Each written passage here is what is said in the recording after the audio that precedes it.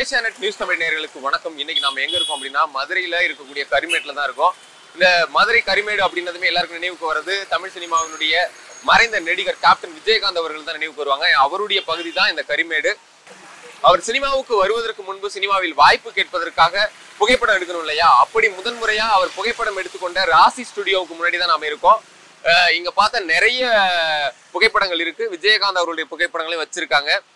அந்த புகைப்பட ராசி ஸ்டுடியோனுடைய உரிமையாளர் ஆசைத்தம்பி, அந்த ஆசைத்தம்பி தான் முதன்முறையாக முதல்ல கேமராவில் கேப்டன் விஜயகாந்த் அவருடைய முகத்தை பதிவு செய்தவர். அந்த புகைப்படங்கள் வாயிலாக தான் இனிக்கும் இளமை படத்துல வாய்ப்பு கிடைச்சது அப்படின்றதையும் கேப்டன் விஜயகாந்த் அவர்களே பதிவு செய்திருக்கார். அப்படி ஆசைத்தம்பி அவர்கள்ட்ட நம்ம போய் விஜயகாந்துக்கும் அவருக்குமான நட்பு, எப்படி அவர் புகைப்படம் எடுத்தார், அந்த புகைப்படம் வாயிலாக எப்படி வாய்ப்பு கிடைத்தது, இப்படி பல்வேறு விஷயங்களை கேட்டு தெரிஞ்சுக்கலாம் வாங்க. அப்போ விஜயகாந்த் சார் எப்படி உங்களுக்கு அறிமுகம், எப்படி அதை பத்தி கொஞ்சம் சொல்லுங்க. அவருடைய நண்பர்கள் வந்து ஒரு அப்பா வந்து ரைஸ் மில் வச்சிருந்தாங்க. 4 பேர் இவங்க அண்ணன் தம்பி. அதுல இவர் வந்து கொஞ்சம் ஹார்ட் ஒர்க்கர். ஆக்ஷன் கொடுக்க சொல்ல போது அவரு வந்து அவர் படங்கள் சினிமா பார்த்துருக்காரே தவிர எப்படின்றத வந்து சில ஆக்ஷனா வந்து அவருக்கு சுருக்கமா சொல்ல போன பெருமையா முதல் டைரக்டர் நான் தான், விஜயகாந்த் அவர்கள். ஆமா ஆமா.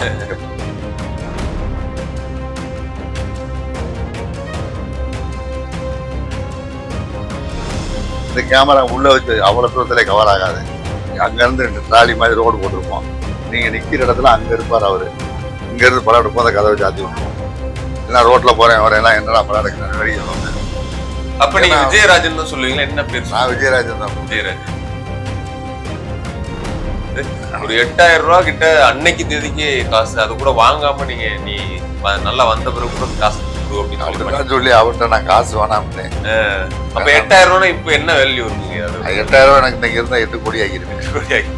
விஜயராஜுக்கு ஒரு படம் எடுக்கிறேன்னா ஒரு நாளைக்கே வந்து 2 படம் எடுக்க முடியாது. 2 படத்துக்கு மேல 2 ஸ்டில் தான் எடுக்க முடியும்.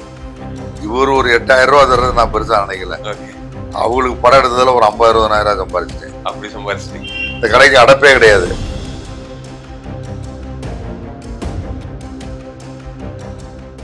ஏசியானெட் நியூஸ் தமிழ் நேயர்களுக்கு வணக்கம். இன்று நம்மோடு சிறப்பு விருந்தினராக மறைந்த நடிகர் கேப்டன் விஜயகாந்த் அவர்களை முதலில் சினிமாவில் நுழைவதற்கு முக்கியமான ஒரு காரணமாக இருந்தவர் இவர் தான் அப்படின்னு சொல்லலாம். ஏன்னா மதுரையில் இருக்கக்கூடிய ராசி ஸ்டுடியோல தான் விஜயகாந்த் அவர்களை முதல்ல கேமராவில் பதிவு செய்தவர். அந்த புகைப்படங்களை வைத்துதான் விஜயகாந்த் அவர்கள் வாய்ப்பு தேடுகிறார். அந்த புகைப்படம் தான் அவருக்கு முதல் பட வாய்ப்பையும் பெற்றுத் தருகிறது. அப்படி சினிமாவிற்குள் விஜயகாந்த் நுழைவதற்கு முக்கிய திருப்பு சீட்டாக இருந்த ஆசைத்தம்பி அவர்கள் தான் நம்மோடு இணைந்துள்ளார். அவரை நிகழ்ச்சிக்கு வரவேற்போம். வணக்கம் சார். வணக்கம். எப்படி சார் இருக்கீங்க? நல்லா இருக்கேன். Okay sir. குறிப்பா வந்து ஒரு கேப்டன் விஜயகாந்த் அப்படின்னா இன்னைக்கு தமிழகமே அவருடைய மறைவுக்கு அப்படி திரண்டு வந்து கண்ணீர் விட்டதை பார்த்தோம். ஒரு கிட்டத்தட்ட ஒரு 40 ஆண்டுகள் 45 ஆண்டுகள் அவர் வந்து தமிழ் திரையுலகத்தில் இருந்தாரு. அரசியல்லையும் கோல் வச்சுன ஒருவர். அவருக்கு ஒரு வாய்ப்பு அப்படிங்கறத வந்து அவரே குறிப்பிட்டு சொல்லியிருக்காரு.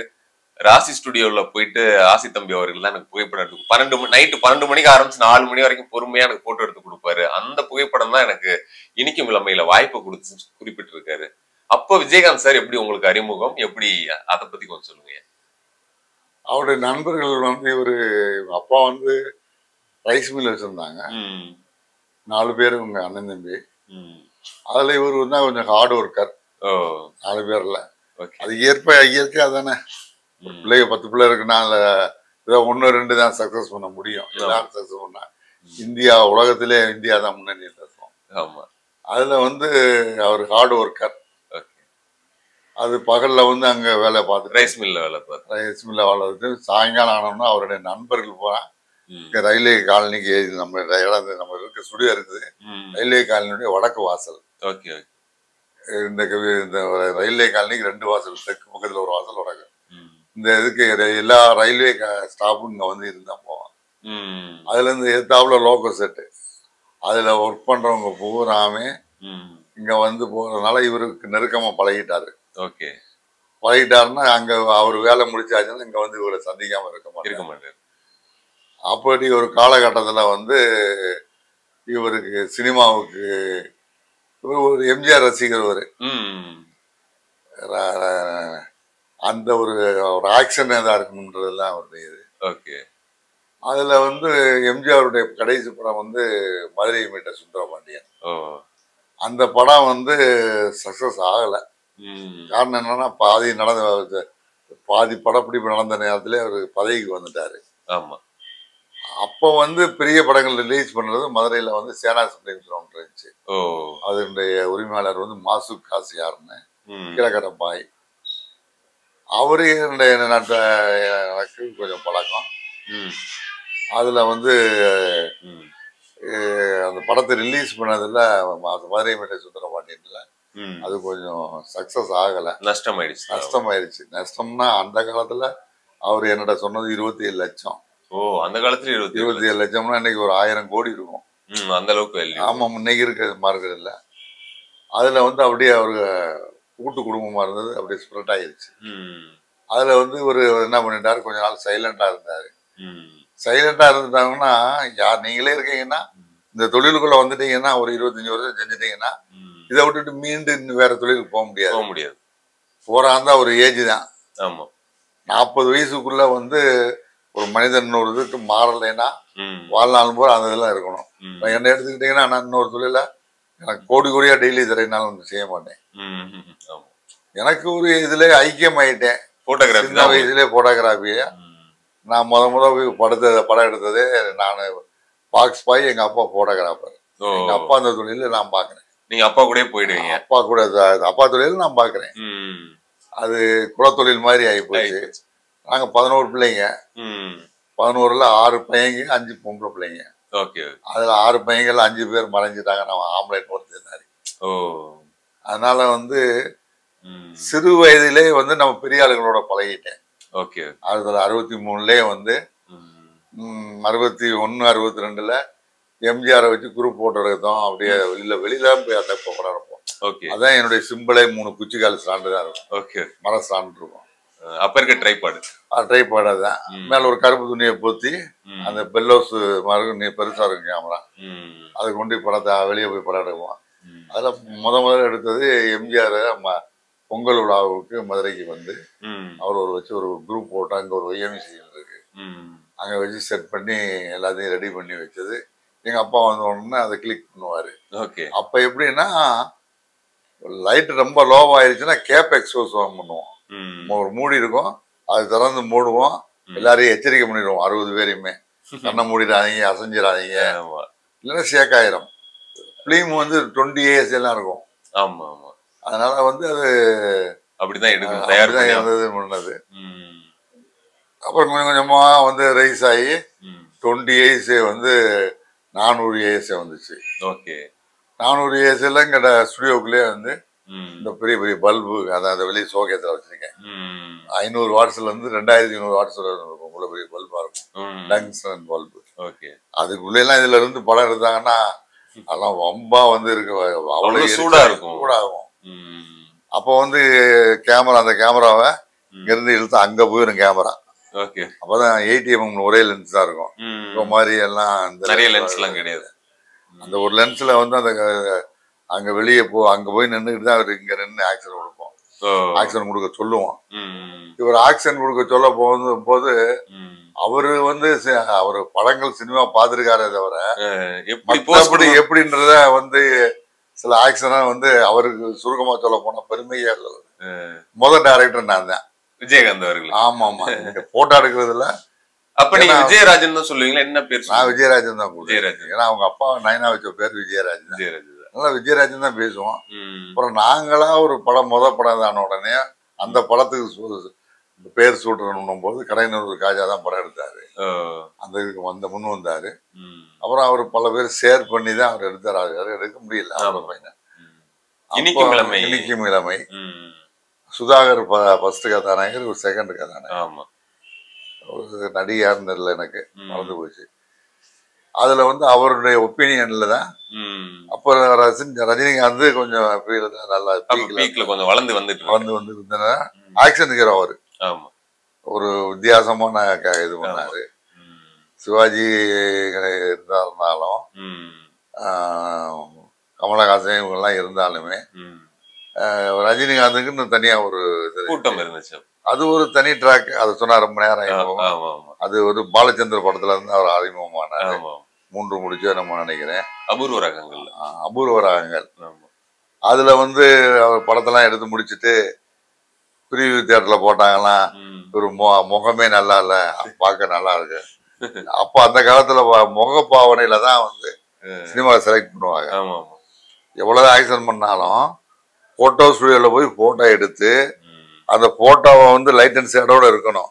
நீங்க இருக்கீங்கன்னா கிட்ட இருந்து லைட்டு கூட வருது, குறையா இருக்கு, இதுக்கு தக்கவார வச்சு நாங்க படத்தை எடுத்து பென்சில்ல உட்காந்து வேலை பார்க்கணும். முகத்தை திருத்தணும், திருத்தி அதை அதுக்கு கலர் வாஷ் பண்ணி அது பிங்க்னு ஒரு கலர் அடிச்சு சேடலாம் கரெக்ட் பண்ணி இந்த படத்தை போட்டு கொடுத்தா அங்க போய் மேக்கப் டெஸ்ட் எடுப்பாங்க சினிமா ஸ்டுடியோல. போட்டோவை வச்சுதான் அவங்க செலக்ட் பண்ணுவாங்க. ஆள்லாம் செகண்டரி தான். போட்டோகிராஃபருக்கு தான் போட்டோஜெனிக் பேஸ்ன்றது தெரியும். எல்லாருக்கும் வந்து அந்த நாலேஜ் இருக்காது. அதுல வந்து போட்டோ ஸ்டுடியோல போய் அங்க போய் எடுத்துருவான்னு அவர் அனுப்பி விட்டு அவர் வந்து அவர் மூலமா நமக்கு அறிமுகமானாரு. அவர் யாரு? அவருடைய சேனாஸ் பிலிம்ஸ். பெரிய பணக்காரர், பெரிய பிள்ளைங்க, பெரிய படங்களை போல அவர் தான் ரிலீஸ் பண்ணுவாரு. மதுரைக்கு அவர் டிஸ்ட்ரிபியூட்டர், மதுரை மாவட்டம் டிஸ்ட்ரிபியூட்டர். அப்போ வந்து ஒரு எம்ஜிஆர் படம் தான் ஃபெயிலியர் ஆனோம்னா அது நஷ்டம் ஆனோம்னா அவங்க பிரிஞ்சுக்கிட்டா ஃபேமிலியில. அப்புறம் கொஞ்சம் காலம் இப்போ சைலண்டா இருந்தாரு.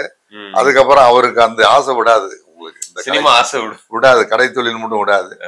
அவர் உடனே என்ன பண்ணிட்டாரு, சரி போய் கரிமேட்ல போய் ஆசை மீன் இருப்பாப்புல, நம்ம இன்ட்ரெஸ்டோட வளர்ப்பாப்புல, காசு பணம்லாம் செகண்டரி தான்.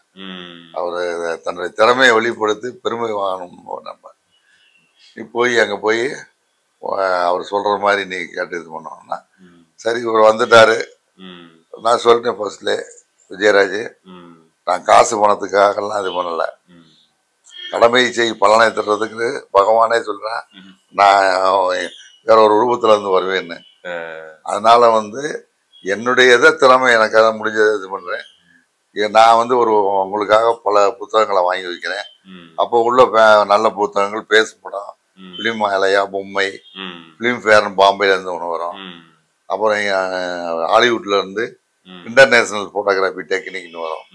இப்படி ஒரு 5-6 புத்தகத்துல வாங்கி அந்த படத்தெல்லாம் பரட்டி பரட்டி பார்த்து அவருடைய டீமும் ஒரு 6-7 பேர் வருவாங்க. அது விஜயகாந்த் கூட. அதுல அவர் ஒரு எம்எல்ஏ, இந்த ஏரியா எம்எல்ஏ இறந்து போயிட்டாரு. ராமு வசந்தன் இருந்தார், அவரே போயிட்டாரு.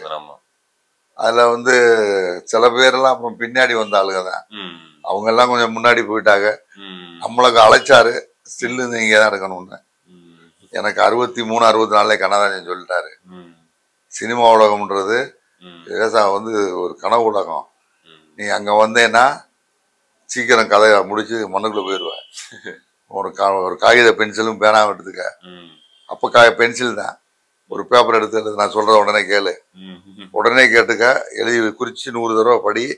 மறுமுறை மதுரை மாவட்டம் எங்க கட்சி பொதுக்கூட்டத்துக்கு வரும்போது ஆஸ்தான போட்டோகிராஃபர் தமிழ் தேசிய கட்சி பின்னாடி வரும்போது நாங்க கேட்பேன், சொல்லணும்னுவாரு. சொல்லுங்க அப்படின்னுவேன். என்ன சொல்லுங்க, நான் அசால்ட்டா சொல்றேன், நான் உனக்காக சிந்திச்சு நீ சொல்றாங்கிறேன், எழுதுறாங்கிறேன், நீ அசால்ட்டு சொல்ற அப்படின்னாப்புல. அதுக்கு எதுக்கு அடிக்கிறீங்க அப்படின்னாப்புல. எழுதுறா நீ, நான் சொல்றதை நீ உடனே மனப்படம் பண்ண முடியாது. காசுக்கு கடை விரிப்பால், அதில் காதலை அடகு வைப்பாள் சினிமா உலகம். ஆசை முடித்து விட்டால் தன்னை ஆடையால் மூடிக்கொள்வார். உனக்கு சொல்றேன் கேள்றா, சதை பசி தீர்ந்ததடா, 40 வயசுக்குள்ள மண்ணுக்குள்ள போயிடுவடா. இதை வந்து நீ நல்ல மனசுக்குள்ள வச்சுக்க. நல்ல மாடு மட்டும்தான் உள்ளூர்ல விலைக்கு போகும். பொய் மாடை ஜோடிச்சு இன்னொருல கொண்டு வித்து விடுவாங்க. அங்க அது வெட்டுக்கு போயிடும். அது மாதிரி இந்த ஊர்ல இருந்து நல்லவேன்னு பேரடு. அதுதான் வந்து நீ என் பின்னாடி உனக்கு நான் சொல்லக்கூடிய உபதேசம். பெரியாரை துணை கூடல்னு வள்ளுவரே ஒரு அதிகாரத்தை வச்சிருக்கான். ஏதோ உன்னோட நான் மூத்தவன், உன்னையோட ஒரு 30 வயசு மூத்தாளு. அவருக்கு 40 வயசு இருக்கும்போது எனக்கு 13 வயசு. சில கருத்துக்கள் இந்த கார்ல போகும்போது, அப்ப கார்கள் வந்து அதிகம் கிடையாது, ரொம்ப ரேரா இருக்கும். அதுலயும் பிளைமூத்துக்காரனா அவர் தான் வருவாரு. அவருடைய தன்னுடைய காரை வந்து சம்பத்துக்காக, அவர் கட்சி இதுக்காக வேண்டி அங்க இருந்து வருவாரு. இந்த ஆப்ட் ஹவுஸ் கூட ஊற போட்டுக்கிறான்னு. நம்மளும் வந்து கார்ல போறோம், இதுதான் வேற என்ன, சின்ன வயசு போட்டோ எடுக்க போறோம் அப்படின்னு அதுல ஒரு இன்ட்ரெஸ்ட். போட்டோ எடுத்துருவீங்க? நானே படம் எடுத்து நானே இந்த கேமரால படம் எடுத்து நானே எங்க டார்க் ரூம்ல ஒரு படம் எடுத்தோம்னா விஜயராஜுக்கு ஒரு படம் எடுக்கிறேன்னா ஒரு நாளைக்கே வந்து 2 படம் எடுக்க முடியாது, 2 படத்துக்கு மேல. ஓ 2 ஸ்டில் தான் எடுக்க முடியும். ஒரு படத்தை எடுத்து முடிச்சு டார்க் ரூம்ல போய் ப்ராசஸிங் பண்றாங்க 1.5 மணி நேரம் ஆகும். எப்படி ஒரு பொம்பளை கன்சீவ் ஆகி பிரசவம் போய் டெலிவரி ஆகி குழந்தை பார்த்தா என்ன குழந்தை எப்படி இருக்குன்னு பாக்குறதுக்கு 10 மாதம் ஆகி போகுதுல்ல, அது மாதிரி ஒரு படத்தை எடுத்தா 1.5 மணி நேரம் வந்து வெளியே வந்து எல்லாரும் பாக்குற மாதிரி பிலிமை கொண்டாந்து காமிச்சு அதுல ஒரு பிரிண்டை போட்டு இந்த ஆக்ஷன் இப்படி அப்படி இல்லைன்றத கரெக்ஷன் பண்ணி அப்புறம் சரியில்லைன்னா இன்னொரு ரீடேக் பண்ணணும். அப்போ வந்து ரீடேக் பண்ணோம்னா திரும்ப ஒரு 1 மணி நேரம் 1.5 மணி நேரம் ஆகும். இப்போ 11 மணிக்கு ஆரம்பிக்கணும்னா காலம் 4:30 5 மணி ஆகி ஒரு ஆர்வம் மதுரைக்காரன் கொஞ்சம் ஜெயிச்சு வரணும், நம்மளை நினைச்சு பார்க்கணும். ஒரு இது கலைத்தொழில் தானே, பெருமைக்காக தான் தொழில் பண்ணுவான். இப்ப அப்படி எத்தனை படங்கள் விஜயகாந்த் சாருக்கு நீங்க எடுத்திருப்பீங்க? நான் மொத்தம் 32 படம் எடுத்தேன். 41 நாள் 41 நாள் 31 படம் எடுக்க 32 படத்தை 41 நாள் எடுத்தேன். அப்புறம் இந்த படத்தை பூரா அப்படியே ஒரு செட்டா போட்டு கொடுத்தோம். அப்புறம் விடாமுயற்சியோட அலைஞ்சாரு. அலைஞ்சு இது பண்ணி தான் அப்புறமேல அந்த ஒரு சான்ஸ் கிடைச்சிச்சு. அதை வந்து இனிக்கும் இளமையை வந்து கடைநல்லூருக்காக அவர் படம் தயாரிக்கணும்னு ஆர்வத்தில் இருந்தாரு. இந்த சேனாசுலி பாய் மூலமா அந்த படத்தை எடுத்தாங்க. அதுலேயே இது ஒரு செகண்ட் கதாநாயகன் தான் கொடுத்தாங்க. அப்புறம் அது படம் வந்து வெளியாச்சு. அப்போ யாரும் தியேட்டர் தர மாட்டேன்ட்டான். இவங்க அப்பா வந்து ஒரு காமராஜருடைய ஒரு ரொம்ப கவுன்சிலரு, அந்த மேலமாஜி கவுன்சிலர், காமராஜருடைய ஒரு தொண்டர். விஜயகாந்த் சாருடைய அப்பா. எனக்கு என்ன, காமராஜ் நான் பார்த்த மனிதர்களே காமராஜ் ஒரு நேர்மையான மனிதன். அவருக்கு மிஞ்சின இந்த நிமிஷம் சொல்லலாம் அவர் தான். ஒண்ணு நம்மளை எழுத படிக்க வச்சது அந்த ஆளு. எங்க வீட்டுல 11 பிள்ளைங்க, 5ஆம் வகுப்புல மதிய சோற சாப்பாடு கிடைச்சிச்சு. அந்த ஒரு வேளை உண்பவன் ஞானி, 2 வேளையும் சாப்பிட்டான்னா அவன் குடும்பஸ்தன், 3 வேளையும் சாப்பிட்டா அந்த நோயாளி தான். அது மாதிரி வந்து நம்மள ஒரு அவர் காலத்துல வந்து ஒரு 5ஆம் வகுப்புல நல்லா நிம்மதியா படிச்சேன். அப்புறம் இலவச ஆடைகள் கொடுத்தாரு வருஷத்துக்கு 1-2. அதுக்கு மேல படிக்கிறதுக்கு வாய்ப்பு இல்லை, எங்க வீட்டுல எண்ணிக்கை ஜாஸ்தி. அப்புறம் எங்க அம்மா அவருடைய அண்ணனுடைய பலசரக்கடை வேலைக்கு போனேன். அது என் மனசாட்சிக்கு உடன்படல. காரணம் இவன் வாங்குறது பிடிச்சு வாங்குவாங்க, போடுறது அவளை ஏமாத்தி போடுவாங்க. நான் அந்த வேலையெல்லாம் பார்க்க மாட்டேன்மா. நானே பஞ்சத்துக்கு உங்ககிட்ட வேலைக்கு வந்திருக்கேன், நீங்க அதுல வந்து குறைச்சி போடுறதெல்லாம் செய்ய மாட்டேன். ஒரு கட்டளைன்னா கூட கொஞ்சம் சேர்த்து வாங்குங்க அப்படின்னா அவரு, நீ எனக்கு அறிவுரை சொல்றியா? என் தங்கச்சி மகன் 11 பிள்ளையில வச்சுக்கிட்டு கஷ்டப்படுறான்னு கூப்பிட்டா ஆலோசனை சொல்லாதரா அப்படி இப்படின்னு திட்டிக்கிட்டே இருந்தாரு. அப்புறம் ஒரு நாள் அளந்து போடும்போது ஒரு எத்துனாரு. போடான்னு அங்கிருந்து 15 கிலோமீட்டர் நடந்தே வந்தேன். அது எந்த ஊருங்க? இந்த செக்கானூர் காமராஜ் யூனிவர்சிட்டி பக்கத்துல, அங்கிருந்து ஒரு 5 கிலோமீட்டர் இருக்கும். அப்புறம் அங்கிருந்து நடந்து வந்தேன். வந்து நம்ம இனிமேல் அந்த வேலைக்கு போனோம். எங்க அம்மா ரொம்ப தவதாயப்பட்டுச்சு, போடா எங்க அண்ணன் கஷ்டப்படுது அப்படின்னு. நான் போக மாட்டேன், அடிக்கிறாப்புல அப்படின்னு. எங்க பாட்டி அந்த போட்டோ போனா அந்த எதாப்புல இருப்பாங்க எங்க பாட்டி எல்லாமே. நானும் பாட்டி அவன் அடிக்கிறான்னா என்ன அதுதான் ஒன்னும் சின்ன பையன். நான் வந்து 4 வயசு வரலும் நடக்கவே இல்லையா, சோதை பிடிச்சு நல்லா போனேன். காலு வந்து அந்த அளவுக்கு. அதனால அவனே உடல்நிலை சரியில்லாதவன். அதெல்லாம் வந்து விடுகழுத மகனை கூப்பிட்டு எங்க அப்பாவை கூப்பிட்டு, உனக்கு தெரிஞ்ச போட்டோ தொழில் இருக்குல்லடா, அதை அவனுக்கு எந்த இது பண்றா, அதை வச்சு பொழைச்சிக்கிடுவான்டா அப்படின்னாரு. அவர் எங்க அப்பா வந்து முதல் மதுரையில இருந்து இரவு பகல் எந்த நேரமும் இப்படி போட்டா அரங்கத்துக்குள்ள படம் எடுக்க ஆரம்பிச்சதுல எங்க அப்பா வருது. தென்னிந்தியாவிலே, சவுத் இந்தியாவிலே அவங்க அப்பா தான். ஆமா, அப்பதான் முத நீர் மின்சாரம் வந்து ஊட்டிக்கு மேல சிங்காரான்னு ஒரு இடத்துல இருந்து ஒரு பைக்கரான ஒரு துறை, அதான் சீப்பான கரண்டா நீர் மின்சாரம். அந்த தண்ணியில இருந்து சுழட்டி எடுத்து அங்க இருந்து 19ல அடிக்கல் நாட்டி 32ல முடிச்சு 32ல இருந்து 34 வரலும் அங்க லைன் இழுத்துருக்காங்க ஊட்டியில இருந்து. இங்க வந்து பைக்கரான்னு ஒரு அந்த ஆள் பேர்ல ஒரு பசுமலையில சப்ஸ்டேஷனை வச்சு முத மீனாட்சி அம்மன் கோவிலுக்கு கரண்ட் கொடுத்துருக்காங்க. 34ல 1934ல. அதுல வந்து அதுக்கு முன்னாடி ஜெனரேட்டர் வச்சுதான் போட்டுருவாங்க. ஓகே. அப்புறம் அது போக எண்ணெய் மண்ணெண்ணெய் என்னென்ன விளக்கு எனக்கு தெரிஞ்ச ஸ்ட்ரீட்ல மண்ணெண்ணெய் விளக்கு. அப்போ வந்து அந்த இவருக்கு எங்க அப்பாவுக்கு ஒரு 2-3 பேர் சேர்ந்து நம்ம ஒரு இடத்த பிடிச்சி கலெக்டர் வாசல்ல கரண்ட் ஸ்டுடியோன்னு ஆரம்பம்னு அரங்கத்துக்குள்ள முத இரவு பகல் எந்த நேரமும் படம் எடுக்கலாம், போட்டோ எடுக்கலாம் அப்படின்னு ஆரம்பிச்சதுல எங்க அப்பா ஒருத்தர். ஓகே. அந்த கேமரா பார்த்தேன், அது வித்தியாசமா. அந்த கேமரால எங்க இருந்து இம்போர்ட் பண்ணீங்க? அது வந்து ஜப்பான்ல இருந்து அப்படியே இம்போர்ட் பண்ணது. அந்த பெரிய கேமரா இருக்கு. ஓகே. அது எந்த வருஷம், என்ன விலைக்கு? 36. எங்க அப்பா வந்து நம்ம வந்தா அப்படி செய்யணும் இப்படி செய்யணும்னு கற்பனையில உள்ள ஆளு. ஓகே. அதை வந்து அவர் வந்து அங்க இருந்து இம்போர்ட் பண்ணாங்க. அது லென்ஸ் வந்து ஜெர்மனில இருந்து இம்போர்ட் பண்ணது. அது முன்னாடி மாட்டிருக்க லென்ஸ் தனியா வரும், கேமரா தனியா வரும் ட்ராலியோட. அந்த லென்ஸ் வந்து ஒரு ஆப்ஜெக்ட் உங்களை படம் எடுக்கிறாங்கன்னா எப்படி என்ன நினைப்பாங்கன்னா, இப்ப நம்ம பிக்சல் கம்மியா இருந்தா உடையுதுன்றாங்க. அது மாதிரி 10 மடங்கு உங்களை மாதிரி உங்களை படம் உங்க சைஸுக்கு எடுத்து பெருசாக்குனா 10 மடங்கு ஆகினாலும் அப்படியே தத்துரூபமா இருக்கும். அதனுடைய லென்ஸும் கிடையாது. அப்ப அந்த லென்ஸ் வந்து ஜெர்மனி தான் உலகத்திலே பெஸ்ட். ஓகே. அந்த லென்ஸ் அது. அதுலயும் வந்து கேப் எக்ஸ்போஸ் இல்லாம அது சட்டர் ஒர்க் பண்ணும். ஓகே. காம்பர் சட்டர்னு அடிக்கும். அந்த இதுல வந்து அவங்க வச்சு ஆரம்பிச்சு அவர் பயன்படுத்தினாங்க. அப்புறம் இடைக்காலத்துல அதை இது பண்ணிட்டு வயசு கோளாறு இங்க இருந்து அப்போ வந்து சினிமா ஸ்டுடியோக்கள்லாம் சென்னையில கிடையாது. ஓகே. வாகினி மட்டும்தான் சென்னையில இருந்துச்சு. அவங்க ஆந்திராக்காரர். Modern theatre Salem. மதுரையில வந்து சித்ராலயா ஸ்டுடியோ இருந்துச்சு. கொஞ்ச நாள் வச்சு நடத்தி விட்டாங்க. அது இலங்கைக்காரவங்க.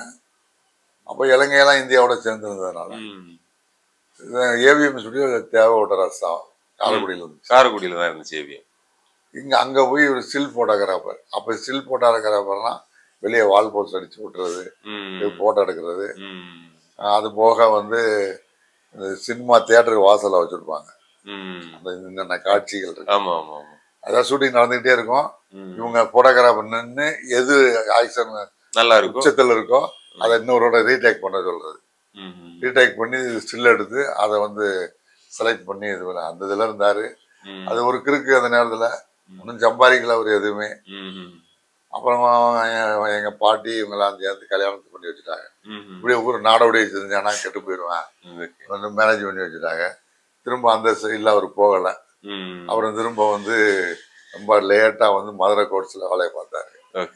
வேலை பார்த்துட்டு அப்புறம் நாங்க 61, 62ல திரும்ப வந்து நான் இந்த பலசர கடையில இருந்து வந்ததுனால அந்த தொழில் எனக்கு உடன்படலை. ரசனையோட இருந்தா தானே நம்ம போல முடியும். அப்புறம் எங்க சித்தப்பா வந்து டிஎம்கேல ரொம்ப முக்கியஸ்தர். கண்ணதாசே, நெடுமாறே, சம்பத்து, விஜயகாந்தன் இவங்களோட நெருக்கமா பழகுவாரு. அவரு கொஞ்சம் ஹெல்ப் பண்ணி இந்த இடத்துல இருந்து ஆரம்பிச்சோம். இதுல இருந்து கரெக்டா 10 நம்பர் தள்ளி. அப்புறம் அதை காலி பண்ண சொல்லிட்டாங்கன்னா அப்புறம் அப்புறம் அது 51, இது 62. அதெல்லாம் எடுத்தாச்சு. அது அப்புறமேலு அப்புறம் இங்க வந்து ஆரம்பிச்சு 47, 48 வருஷம் ஆச்சு. மொத்தம் 61 வருஷம் முடிஞ்சு 62வது வருஷம் நடக்குது இந்த தொழிலுக்கு. எனக்கு என்ன ஒரு பெருமை அப்படின்னா, ரொம்ப பேர் வந்து ராசியில போய் படம் நல்லது நடக்குது, ஒரு ராசியான போட்டோ ஸ்டுடியோவே இருந்து அப்படின்ட்டு. அது விஜயகாந்துக்கு படம் எடுத்த உடனே அது ஒரு 1-2 படம் தான் கொஞ்சம் இதாச்சு. அவரும் ஒரு பயிற்சி பெறணும்ல. அப்புறம் ஃபெயிலியர் ஆனது உடனே அவருக்கா ஒரு ஆர்வம் உண்டாச்சு. எப்படின்னா, சரி நமக்காக வந்து இனிக்கும் இளமை ரிலீஸ் ஆச்சு, தியேட்டர் தர மாட்டேன்ட்டாங்க. ஒரு கவுன்சிலரா இருந்தாரு அவ அப்பா. அப்ப இங்க மதுரையில அந்த வார்டு கவுன்சிலரா இருந்தாரு. அவருக்கு அந்த வார்டுல அவங்க அப்பா சொல்லி சென்ட்ரல் சினிமான்னு ஒன்று இருக்கு, பின் கேட்டுதான் வரும் வீடு வாசல. ஆமா, அதனால அவங்க சொல்லிக்கலே 2 நாள் தியேட்டர் கொடுத்தாங்க. 2 நாள் தான் கொடுத்தாங்க. நாங்க நண்பர்கள்லாம் சேர்ந்து 3 நாள் ஓட்டணும் படத்தை. 2 ஹை கிளாஸ் டிக்கெட்டை பூரா நாங்களே காசு கொடுத்து 2 ரூபா 25 காசு கொடுத்து வாங்கி எல்லாரையும் தெரிஞ்சாலும் அறிஞ்சாலும் கொடுத்து படம் பாரியா மதுரைக்காரர் நடிச்சிருக்காருங்க. ஆனா நடிச்சதுக்கு கதாநாயகன் சுதாகர் தான். ஆனா இவர் வந்து சில சீன்கள் வந்து போவாரு. அப்புறம் அவருக்கா தன்னுணர்வு தட்டுப்பட்டுருச்சு. நமக்காக பல பேர் வந்து சிரத்தை எடுத்து அவங்க காசு செலவழிக்கிறாங்க. ஆசைத்தம்பி வந்து படம் எடுத்து கொடுத்தது, காசே வேணா, நீ உயர்ந்த நிலைக்கு வந்த பிறகு உதவி பண்ணு, எனக்கு தேவைப்பட்டா உதவி பண்ணு, இல்லைன்னா அது வேண்டாம் அப்படின்னு நான் ஒதுங்கிக்கிட்டேன். நான் ஆனா வந்து ஒரு 2000 படம் கொடுத்துருப்பேன். 2000 படம். ஆமா. அந்த 32 அப்புறம் ஃபில்டர் பண்ணி 8 படத்தை செலக்ட் பண்ணாரு. அந்த 8 படத்தை எனக்கு விடாம கொடுங்கன்னாரு. அதுக்கடுத்து அந்த 8 படத்தை பிரிண்ட் பண்ணி கொடுத்துக்கிட்டே இருப்போம். இன்னும் இருக்கு அப்படியே. அதுதான் அவர் எல்லா ஆபீஸ்க்கும் போயிட்டு எல்லா ஆபீஸ்லயும் கொடுத்து விடாமுயற்சி அவருக்கு. அது அந்த நேரத்துல மதுரை மாவட்டத்துல உள்ள ஆளு பூரா நிறைய பேர் சினிமா உலகத்துக்குள்ள வந்துகிட்டே இருந்தாங்க. இளையராஜா, இந்த பாரதி ராஜா, இவங்க எல்லாம் வந்துட்டு இருந்தாங்க. இன்னைக்கு ஒரு நானும் மதுரைக்காரன் தான் அப்படி இப்படின்னு உடனே அந்த ஒரு எண்ணங்கள் வந்துரும்ல மதுரை மாவட்டம். அதுல வந்து பல பேர் சொல்லி ஹெல்ப் பண்ணாங்க. அவரு சொல்லியிருந்தாருங்க, நீங்க போட்டோ எடுத்ததுக்கு அப்ப அவங்க அப்பா கொஞ்சம் எதிர்ப்பு இருந்துச்சு, சினிமாக்கு போறோம் அப்படி இப்படின்னு சொல்லிட்டு ஒரு 8000 ரூபாய் கிட்ட அன்னைக்கு தேதிக்கு காசு, அது கூட வாங்காம நீ நல்லா வந்த பிறகு கூட காசு கொடு அப்படின்னு சொல்லி அவர்கிட்ட நான் காசு வேணாம்ட்டேன். அப்ப 8000 ரூபாய் இப்ப என்ன வேல்யூ இருக்குங்க? அது 8000 ரூபாய் எனக்கு இன்னைக்கு இருந்தா 8 கோடி ஆகிருப்பேன். 8 கோடி ஆகி 45 வருஷம் ஆச்சுல்ல. நான் 1000 ரூபாய் அந்த மாதம் வச்சிருந்தேன், அடுத்த மாதம் 2000 ரூபாய் கேமரா எல்லாம் வாங்கி விற்பேன். எந்த நம்பிக்கையில நீங்க வந்து 8000 ரூபாய் வந்து விஜயகாந்த் சார் நம்பி? நான் மேரேஜ் கிடையாது, இந்த தொழிலே முங்கிடுவேன். எனக்கு அன்னையில இருந்து இன்னைக்கு வரல இந்த தொழில் வந்ததுனால இருந்து டெய்லி 3 மணி நேரம் தான் தூக்கம், இன்னும் 3 மணி நேரம் தான் தூக்கம்.